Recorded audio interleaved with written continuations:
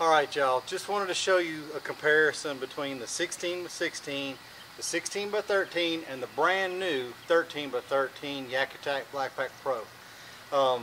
You know, the different sizes, and I've had these two for a little while, and I just came back from 2 different trips where this one was a saltwater box. You can see I still have my de-hooker for sharks on that side on that one, and this one was a freshwater box, and I just go back and forth instead of having to unload and move and swap, because I was going from some places.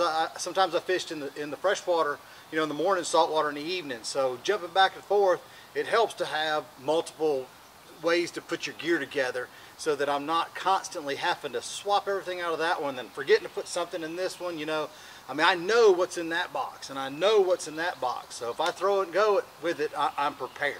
And that's kind of the reason why I set those up that way. Now, I wanted to show it to you kind of comparison wise, just so you could see it against the 13 by 13, because the 13 by 13 is brand new. And a lot of people think, well, why in the world would I want a smaller box?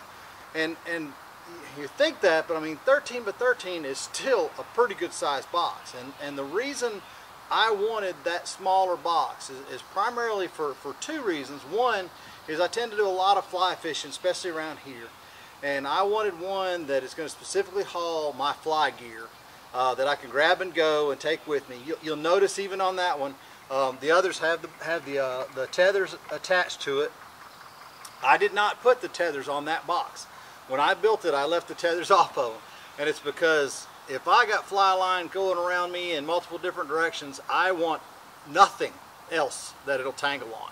And these are great for holding on to your rods if in case of a flip, or if you just want them in big water just for extra insurance.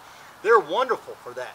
But honestly, on that box there, I wanted everything out of this boat that causes problems, you know, when I'm fly fishing. When I'm fly fishing, I pull the foot pegs out of this. I don't want anything in here.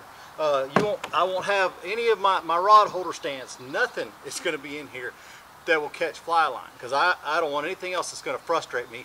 Fly fishing is frustrating enough. But that was primarily why I wanted that box to hold all of my fly gear, and we'll show that to you here in a second. But another reason is for like running and gunning, because I mean, that's one of my favorite things. That's why I like this boat, the Jackson Bite Angler. For me, it's a lighter boat. It's a simple boat. It's one that I can throw and go. There's not a lot of doodads to it, and I use it when I run and gun. I use it most of the time. But I love the fact that I can just pick it up and go and get to the water quickly, whatever I'm specifically targeting. And that's why another reason for that smaller box is, you know, when I know where I'm going, I know what I'm doing. A lot of times I'll pare down my gear to where I don't have to have a whole lot of stuff. You know, I know I'm going to be running, you know, either my trick worm setups, or I'm going to be going cranking, or I'm going to be topwater fishing, or I'm going to be chasing stripers and hybrids. So I'm limited to, you know, spoons, bucktails, and stuff like that. The different things that I want. That's another great reason for having that box. When I prefer having something that's a little simpler, less room, less weight, you know, and I'm good to go. Another good reason is for camping. I mean, I do love to kayak camp. Y'all know that I go to the swamp regularly, and the amount of gear that I carry out there, of course, being a kayak camera guy, you know, it's not unusual for me to have 5 or 6 different cameras, between GoPros and small still photo cameras, and then my big still photo cameras, and now I'm carrying a drone with me occasionally, and there's just a lot of times that I need all the space that I could possibly get. And having that smaller box is going to allow me to have room beside it to put an extra camera bag or something to that effect. So that's the reason for me for going with that smaller box as well. Alright, now if you're going to run a 13 by 13, you got to know you can't put the 3700 size boxes in here. These are 14 inches long, and of course they will not work. But you can put a ton of these. I mean, I've got so much more room in here for these, and all the different boxes that I do run, and these are all just different fly boxes that I tend to carry. Everything from my topwater flies to my stealth bombers, clouds or minnows, you name it, even saltwater stuff, and then of course my tippet material.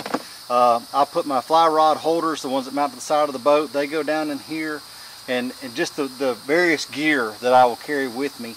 And then, like I said, if it's for running and gunning, I mean, most of my stuff is either in these boxes or in Ziploc bags, because I tend to just shove stuff in Ziploc bags when I'm needing to go somewhere. So there's still plenty of room in this thing. I mean, it's got a cavernous amount of room, especially if you have organizational skills. Now, that's one thing that I do not have is organizational skills. My wife says I organize stuff about like an F5 tornado. So, but there's still a lot of really good usable room in this. But then you see, look, I've got plenty of space in front of, behind, to the sides for this box, and still, you know, just as cool as those. But it gives me a little bit of extra real estate to deal with, especially when I'm having a little bit of a trip that I need to limit the extra stuff, you know, or I need to have places for the extra stuff. So this is the 13 by 13. It just came out. I just put it together.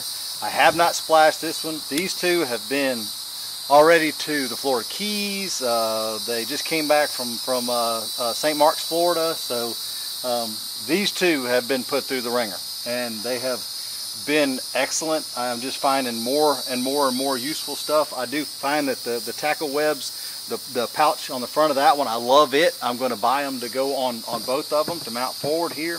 I will probably find a way to mount my pliers to the outside. I find that I tend to reach right over the side to grab my pliers, of course right-handed, right here to grab them, so I will probably find a way to do that.